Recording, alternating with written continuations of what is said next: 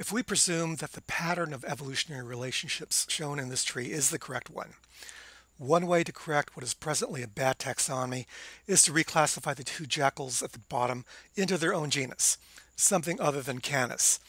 And Wikipedia notes that some scientists are leaning toward this resolution by reclassifying the two at the bottom into their own genus, Lupulella, Lupulella adustus and Lupulella mesomalus, rather than their current placement within the genus Canis. A second and equally valid resolution would be to recognize all of the species in this tree in the genus Canis, and this would require reclassifying the dhole and the African wild dog within the genus. Getting back to the issue of what makes taxonomy a science, think about just why it is we care about naming these animals properly. What constitutes a proper or correct naming of the animals in the first place? If classification were a purely subjective enterprise, then there could be no wrong answers in taxonomy because there would be no singular natural truth that the classification is attempting to represent. The fact that we argue and find ourselves needing to rename organisms from time to time is testimony to how taxonomy is a science, subject to continual validation by evidence from the real world. Okay, so let's take a look at your notes to this point in the lecture. They should be enough to remind you of the main points of nested hierarchies, what they are, and how our brains might predispose us to impose them onto things we encounter, regardless of whether or not there actually is a nested organization. And with your notes, you should be able to demonstrate that the nested hierarchy applies to traditional rank-based taxonomy. And you should be able to explain how it has elements that are both objective and subjective.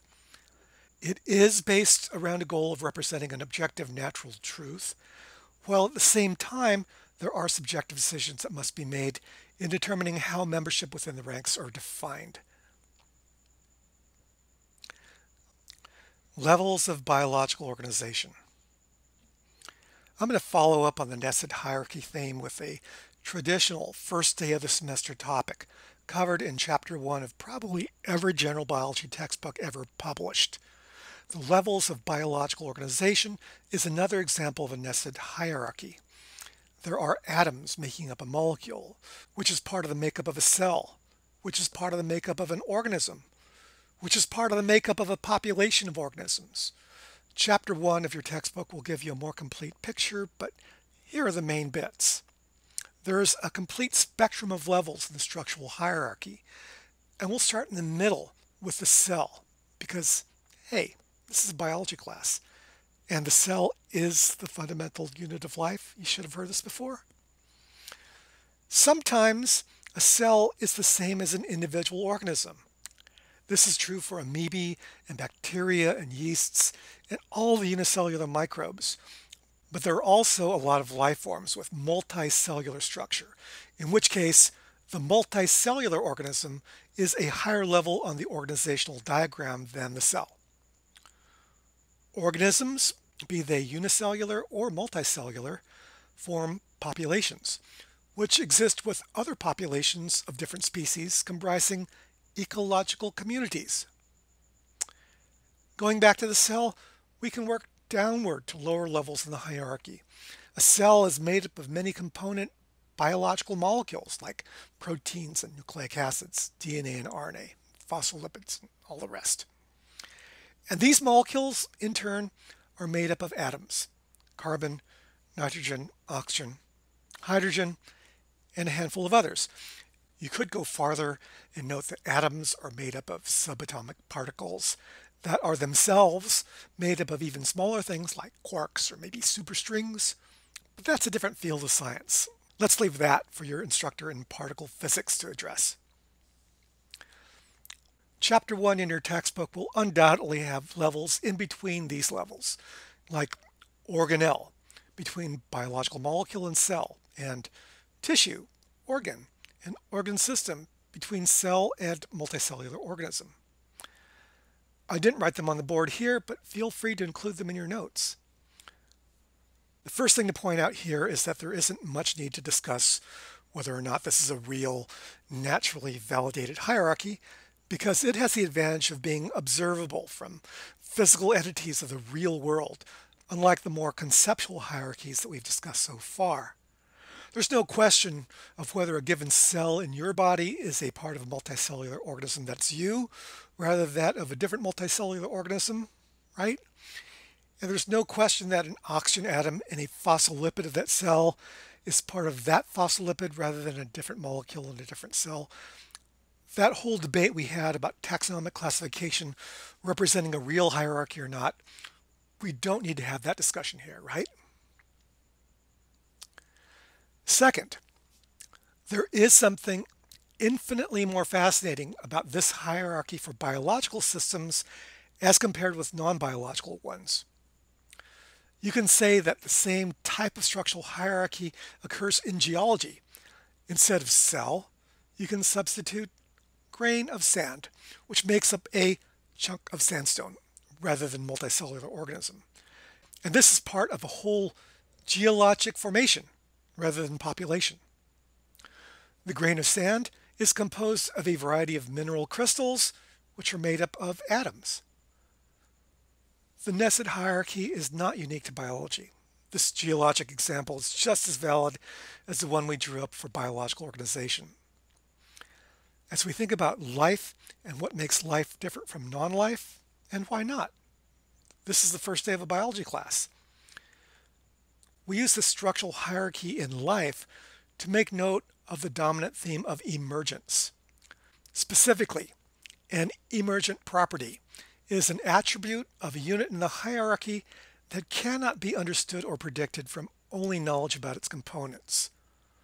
For example, you could know everything there is to know about all of the individual molecules making up a cell, and yet, without knowledge of how the cell functions as a whole, you'd be at a loss to predict its critical cellular behaviors and abilities.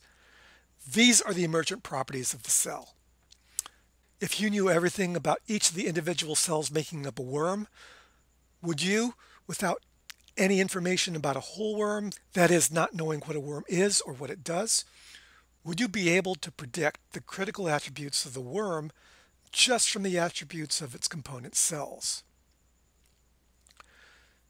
Generally, when we look at the structural hierarchy of biological systems, emergent properties are abundant, and they're at nearly every step in the hierarchy. Sometimes this theme stretches even above the level of multicellular organism. For example, with ants or termites or any of these social insects, knowledge of the individual ant, the multicellular organism, is not enough to predict the critical behaviors and capabilities of the collective of organisms, the ant colony. Now, in contrast to all of this, if you were to look at our non-biological example, there is little to no emergence at all. Once you know the attributes of a grain of sand, you could easily put together a near complete prediction of the physical and chemical properties of a piece of sandstone that's made up of several millions of these sand grains.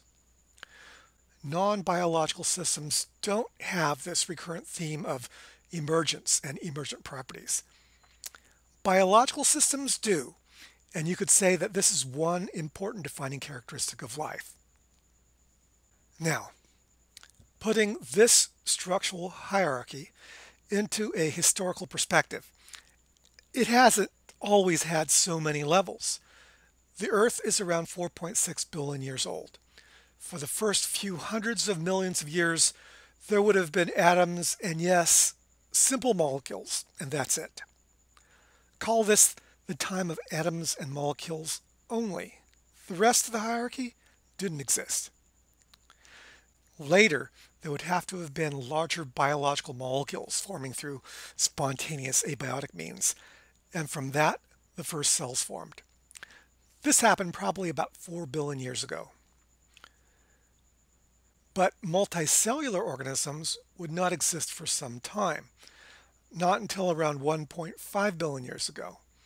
In other words, this spectrum of many levels of biological organization had to build up stepwise over time, starting at the right and building in the direction towards the left. But this would not have been a slow and steady build. You can't be 22% cellular and then 35% cellular. It's an all or none thing. You're either a cell or you're not. And the very first appearance of cellular life was a zero to hero thing and a monumental event in the history of the Earth. Cells are capable of metabolizing raw materials and converting energy and replicating to produce more cells. They have the ability to evolve by natural selection and the ability to populate what had formerly been a lifeless planet. We know that by 3.5 billion years ago, there were thick mats of bacterial slime, cellular life, that became the stromatolite fossils of the Strelley Pool Chert in Australia. From a singular origin, cellular life became rich and diverse quickly, and it has remained so for the time since. But for the next 2 billion years or so, life was entirely microbial, successful and very diverse, but still exclusively microbial and unicellular. But when multicellular life takes hold roughly 1.5 billion years ago, things become qualitatively different. The three main groups of multicellular life forms known today, fungi, animals, and plants, appear all around the same time and enjoy great success, diversifying and populating the Earth with big, easy-to-see life. You can take these two events, the origin of cellular life 4 billion years ago, or roundabouts, and the origin of multicellular life 1.5 billion years ago, as being evolution for sure, but not of the garden variety kinds of evolutionary change that we'll be learning about in the first unit of BIO202 and thinking about throughout the rest of the semester. We will envision evolution as processes through which populations change over a period of generations, or species split and become different over the course of thousands to millions of generations. Whatever the case, we'll stay at the same level in the structural hierarchy. We might start with a generic dog species, a multicellular organism, and end up with 10 distinct species of jackal, dog, wolf, etc. All still multicellular organisms. So we're not creating anything new as far as this hierarchy is concerned. But if you look at our diagram at this juncture right here, about 4 billion years ago, we're starting without cells and ending with cellular life, a whole new level in the structural hierarchy. It's only from this point in time onward that you can have the kind of evolutionary change we focus on in this class. It's a turning point in the history of life, a major evolutionary transition, or sometimes it's called a metasystem transition. Life is taking a quantum step upward in the structural hierarchy, and a brand new era of biology begins. Similarly, with the transition 1.5 billion years ago from unicellular to multicellular, we are seeing 1, the next level up in the structural hierarchy, and also 2, the beginning of a new era in the history of life, one in which there are multicellular organisms to go along with the unicellular ones. Calling these two events major evolutionary transitions is easy enough to understand. I mentioned that they are also called metasystem transitions, and this deserves some explanation. The prefix meta in this case means beyond and refers to a grouping of a unit or system at a level in the hierarchy. For example, if we take cell as the system or unit, then a grouping of cells would be a metasystem. When the metasystem becomes its own unit in the hierarchy, that's the metasystem transition. When is a grouping of cells something more than, that is beyond, just a grouping of cells? Well, it's when the cells are working together in some way that results in critical behaviors and abilities that are somehow not predicted from the cells operating individually. That sound familiar? Why, yes. That is exactly how we think of emergent properties. The multicellular organism becomes its own thing, truly interesting only when it's more than just a cluster of cells in the absence of emergent properties. By calling it a metasystem transition, you're basically acknowledging the role that emergence and emergent properties play in these world-changing evolutionary events. Finally, given that this is a class taken by biology majors, I like to point out that biology is so damn big that no one is ever able to master the entire range. No one really tries because the scope is way too huge. Someone specializing in community ecology is not likely to be keeping up on the latest findings in cellular and developmental biology. And a biochemist is unlikely to be able to tell you much about how crabs ventilate their gill chambers.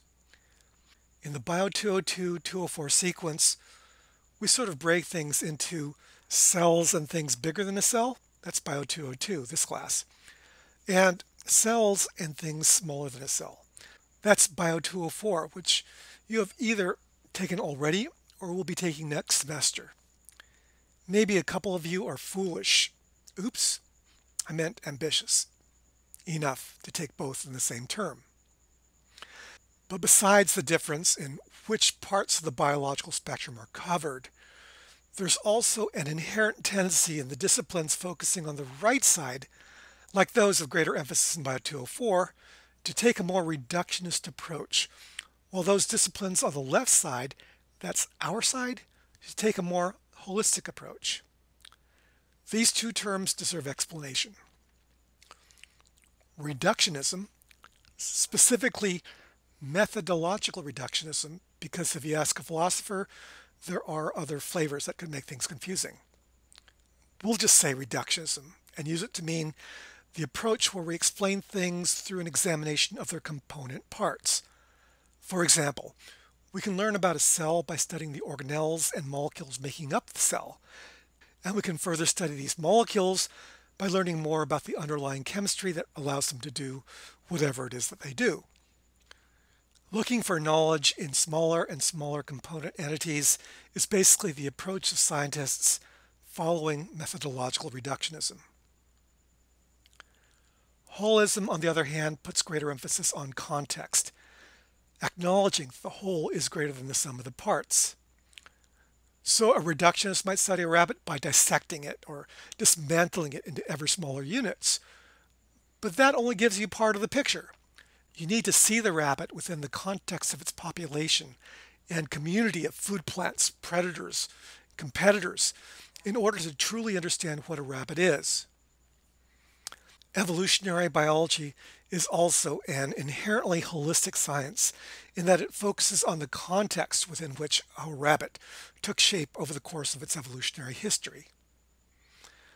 BIO202 puts its emphasis on the organismal, ecological, and evolutionary. We will be the yin to BIO204's yang, differing not only on the side of the biological spectrum, left as opposed to right, but also in the fundamental way that we think about things. I think it's fair and honest for me to point out that the majority of science-savvy students entering BIO202 are more comfortable with a reductionist approach. In all likelihood, that's the way you've learned science in the past, and it may be the way that you'll be approaching science for the rest of your career, in school and beyond. In fact, this semester may be the one time in your life in which you're actually required to think about the organismal context, the ecological and evolutionary contexts for the biological phenomena that you study. This is actually my presumption as I put together the content for this class. I am anticipating that this will be your only exposure to the bigger side of biology, and I want to make the most of it. So now, you're probably wondering what happens next. If you're actually in my class and not just viewing this lecture because you came across it on YouTube, you will have done all the questions that were incorporated into the playback of this video. This is my way of holding you accountable for completing the lectures before coming to class for our discussion of the lecture content. I know this was the first lecture, so a handful of you won't be getting to this until after our first meeting. That's okay this time, but for all future lectures, you need to have them done prior to the scheduled meeting. Later than that, the points you get for the questions in the video playback go down, penalized by 50%.